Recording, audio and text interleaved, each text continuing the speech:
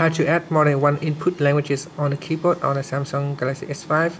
Here you can see I have a keyboard, and on the spacebar here, if I tap and hold to that, you can see I can switch to a different languages. So I got English and Korea here. Now what I do is I can switch it by sliding the keyboard to the right or to the left to swap between the different input languages. So how do you get to add more input languages? It is in settings. So in settings in here, you can see I can choose different input languages. So I do is I'm going to go back to the home screen now by pressing on the home key, then go into settings.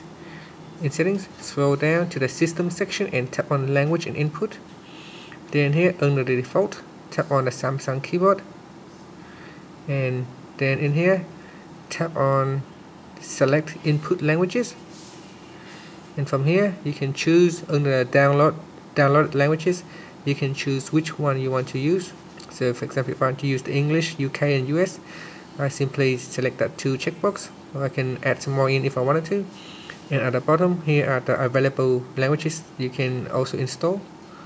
Once you have made the appropriate selections, you can go back to your application. You can see here if I'm going to tap on the keyboard here, I can continue to choose between a different language, English UK, Chinese, English US. And so that's how you can change, or you can add more input languages on your Samsung Galaxy S5. Thank you for watching this video.